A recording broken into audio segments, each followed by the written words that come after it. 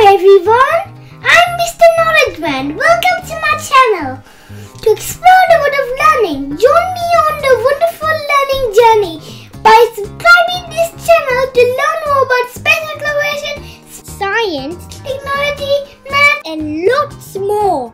In this video, I'm going to talk about Makemake. Makemake is the second furthest dwarf planet from the Sun, located beyond Neptune's orbit. Makemake was discovered in 2005. It's the third largest known dwarf planet. Makemake has one satellite and a dim lighted moon was named MK2. A day on Makemake lasts about 22.5 hours. 1 year on Makemake is around 305.34 Earth years. Makemake's radius is about 444 miles.